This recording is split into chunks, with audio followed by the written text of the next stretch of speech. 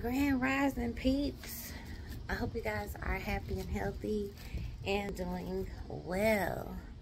So I am just now coming out to my garden. I'm a little late. It's like 8 o'clock. I had to go in the garage and finish this ring real quick. So then I water my garden and then I'll polish that ring and take pictures. But anyways, I was watching Lady Cheryl while I was setting the stone, and she really helped me out. She really helped me out today. She helped me get a different outlook. I hope you guys can hear me because my neighbor's cutting his grass. I don't blame him. I'm about to cut mine. That's another thing I have to do today. Excuse me. So Lady Cheryl lives in, I think Mesquite, North Texas. I know she's in North Texas, for sure. And while I'm so glad that you guys are watching me, if you are watching me from somewhere that's a totally different zone, like I'm zone 9A, or a totally different, which means you probably have a different climate somewhat, because the zones can still be different. But if you're watching me from somewhere that has a shorter growing season, or you're watching me from somewhere that's even hotter than where I am, then you would need to adjust your garden accordingly. And I would encourage you to look for other gardeners in your area, because Lady Cheryl is north of me. And when she was showing her garden, she was just talking about how hot it is and like how some of the plants are suffering because of the heat. And Lady Cheryl has shade cloth. I don't. What I do is I garden around the perimeter of my yard near the fence.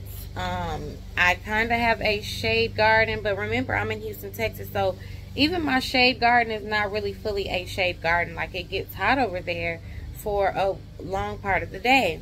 So anyway, the way that she helped me is she just kind of made me feel better, because I don't have the production, first of all, that I want yet. But that's partly probably because I'm a new gardener. I had to start seeds more than once. I've had deaths in the family. There's multiple reasons why. But the second thing, some of my plants I have been feeling like, oh my gosh, you're struggling and I'm just being a bad plant mama.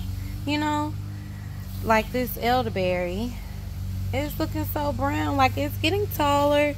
It always has new growth, but it just looks hurt. And I do pull the brown off, and then look how naked it looks. So I always drop comfrey, different stuff down in here. Another thing is, I think it needs a bigger pot. I tried to move this pot to get him out of the sun, and there were already roots in the ground. So that made me scared to relocate him, because I'm like, I should probably wait to the fall to be like, you know, because I'm gonna have to like pull those roots out of the ground, you know. So there's that guy. Oh, y'all, look at this baby. Oh my gosh. Grand Rising. Hey, are you living in the cantaloupe now? I've never seen you. Look at that boo-boo. You're so cute. I got distracted.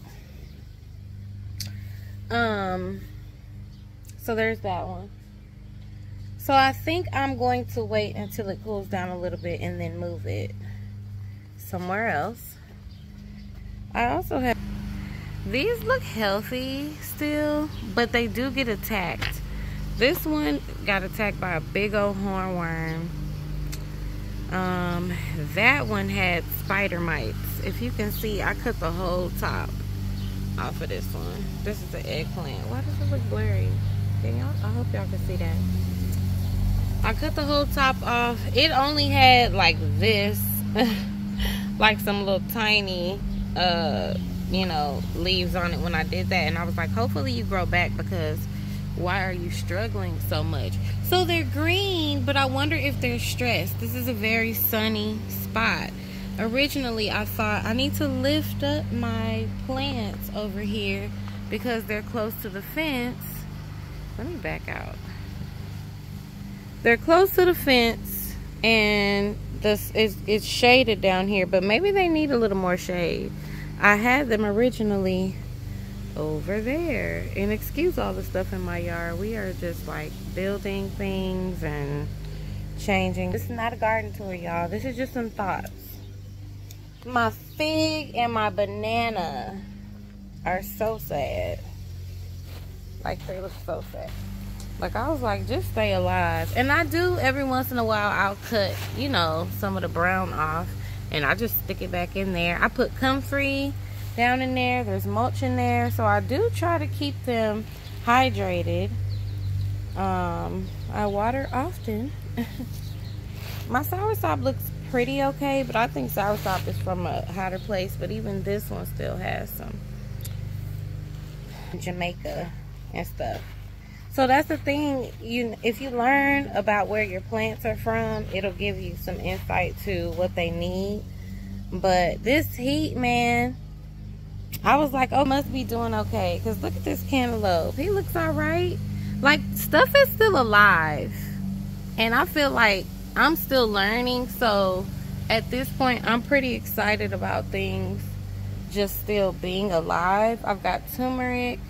You know, when we do garden tours, like, stuff is alive. Like, I need to come get some tomatoes out of here. I think there's assassin bugs on these tomatoes. I don't know if they are guarding it because the tomatoes look fine.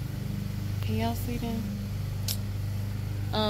This tomato it kind of struggled. Like, it gave me some, but, like, I'm like, you're not thriving. You know, you alive, but you're not. Some of the stuff is doing great and some of it is not. But I just realized watching Lady Cheryl that if it's not, that's not just a full, it's just not all on me. Like, I'm doing pretty good. I'm learning as I go. The most you can do, guys, is observe. Like, this is all about learning. Like, nobody is the perfect gardener, you know? You just keep doing it. And you learn. And then I started gardening in San Diego, so this is totally different for me. I also realized beans keep dying. Excuse this not fully put together pool, guys. My beans, I'm like, why do beans keep dying? They keep dying. It's too hot.